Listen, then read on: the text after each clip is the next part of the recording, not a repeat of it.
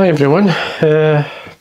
Basically the last few days I've been dyeing quite a few CDC flies, and obviously I put the videos on YouTube and I get asked a lot about the CDC that I use. Now this is the CDC as I bought it.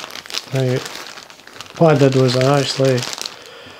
I bought this from China, and a kilo of CDC. Now I wouldn't recommend doing this. I mean, you're not, personally it was a risk. You don't know what you're going to end up getting half the time. But I was lucky enough that I got CDC. At times I thought I was going to get some other type of feather. But anyway, this is the raw as it came. This is from a domestic, these are from domestic duck. Now basically domestic duck are mainly white, so obviously you're going to get white CDC feathers. The only disadvantage is that the most popular obviously is the natural grey CDC, which is most dry flies, they're mainly grey wings. So really what you've got to do is dye your own stuff. So I mean, but the thing is, when I had a lot of CDC, I was, as you can probably see here, I get carried away. And but no, CDC can be used in many ways, whether it be for nymphs and obviously dries, whether it's binding hackles or so. And there is obviously flies, it's the natural colours of olives and so on. But I think I've got every colour of olive you could think of. I'll put a picture up of the dyes I actually use. I use vineyard dyes, and you'll see in the video, in the photo, how it comes in a wee plastic tub, and the instructions and all that's there. And you can follow it, and that will give you the colour that it says. And as long as you follow the instructions, you shouldn't go far wrong. But anyway, what you do, you experiment.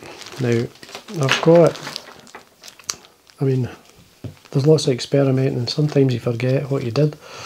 But then, I mean, dyeing materials, it's like, there's lots of mistakes. I had tons of mistakes, and you sometimes can get away with it, and you can double dye it, or you can dye over it, or whatever. Now, these are some of the colours that I was ending up with. Now, basically what I did was I started marking on what they were. Like this one is a medium olive dye, and a tiny bit, there's a mix of both medium olive and dark olive to get a certain colour. Now, as I say, these were experiments. Now in this one here, it says, we can read it, take a wee back a wee bit. It says here, a natural grey dyed medium olive.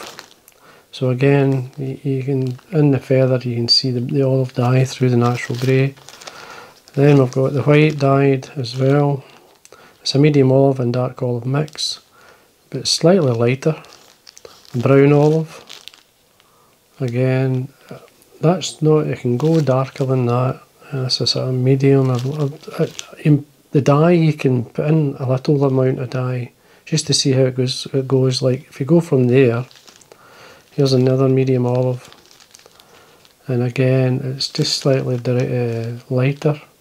And there's a couple of other ways you can get the dye, like I'll show you as we go along. But this one here is a dark olive. This is just an olive, but again I've not put in a huge amount of dye, so I've got more the yellow side. Again I've got another golden olive there.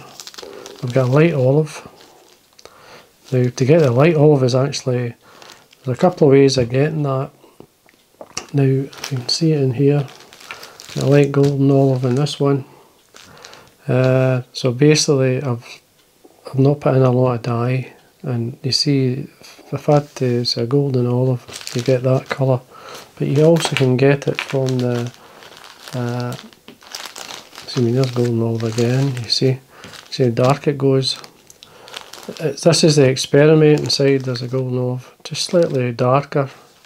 And it goes on and on, I should have another one. It's a brown olive. Brown olive. Medium olive. I mean, to be honest with you, it's very easy to go from that to that. and not watch. Just you've got to watch. But one of the things I like to do, I don't know if you can see it in this one. It's quite hard to see, but you'll see the dark side as well as the light side. I'll basically throw, say, a gram or two of CDC, for instance, and I'll throw 1 gram in first and I'll let it go dark, and then the other gram I'll throw in the same dye in with the feathers, and it'll take up what's left of the dye, and I'll end up with a two-tone, and I like the two-tone. Yeah, I mean, I like to get it in a lot of feathers, say like in the olive here. I mean, it's just, you've got to experiment. You can see here it's dark and light. And these are mainly experimenting, as I say, but I use them up. I mean, the colours of olives you get are all over the place. I mean, when it comes to some of the dyes and how they're actually blended. I mean, dark olive and golden olive blended, you get this. That's a nice kind of insecty green, dark green. Medium olive, it's white brown. You see, a medium olive and cinnamon. Again, another colour. It goes on, and then you go from there and on to, these are mainly like cinnamon is a colour I love to use, but and I'll rename them sometimes to how I feel the colours are as well, so I've got to watch myself what I'm doing. Sort of browns, that's another kind of brown. This is what I call the big red, which is a Veneers.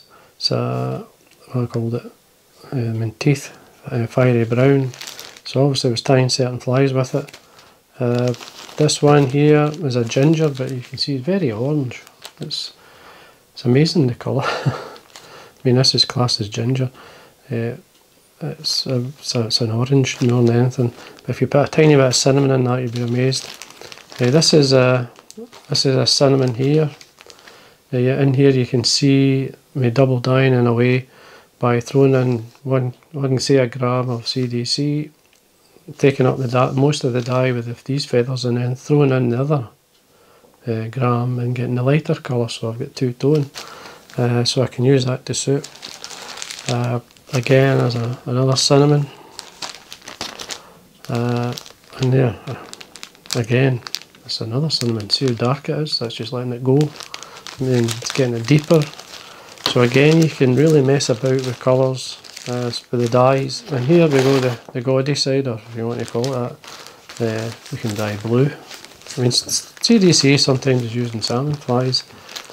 So anyway, these are obviously hot orange, it suits the salmon. We've got the sunburst, obviously red, it's a fluorescent red. And this one here, well, I've got fluorescent red plus a touch of pink. And again, we go into the peaches and the corals. This one, fluorescent orange, that one is. This is coral, and obviously this is a claret. And I mean, so obviously I'm lucky enough that I had a pile of white CDC to actually experiment with. So anyway, there you go. That's a wee quick. I've got the more bags here, just to give you an idea. The brown olive, the cinnamon, golden olive. That's a great colour, that one there. See that colour of olive there? It's great for mayflies. This one here, I actually named it Rusty Dun, but what it is cinnamon and new black. I put doing it's new black. So that's one that's black dyes over the years have changed, and they do change over the years. It's just the chemicals change. For instance, black used to come from a blue side and into black, or grey to black. I can't remember how it goes just now. I think it's a grey, not sure. But anyway, what this is here, this has got, it's been dyed in cinnamon first and then added a tiny bit of black just to get this lovely colour here. And this works with a lot of flies. I actually called it, if you were buying if you've got a natural hackle, you have a rust type colour in the dun, so you do a mix of the two. So there you go. That's just a kind of rummel through the type of what I do with CDC feathers. So you did ask. It's like anything with materials, whether it be capes or fur or anything. that dyeing is something you have to do. You have to experiment with. You've got to watch for the colour, you know, when to stop it. So if you've got a nice colour that works out. Excuse me. And it says golden olive there. It's quite, I mean, it's a nice colour. A lot of people recognise that in many flies as much as a nice brown olive, but in the light there it doesn't look much of a difference. But to want to say there is a big difference when you go to use it, so the more yellow in that. But anyway, hope you enjoyed that wee bit of info on how the CDC, about CDC feathers. But anyway, any questions, just put it below. I'll try and answer as many as I can.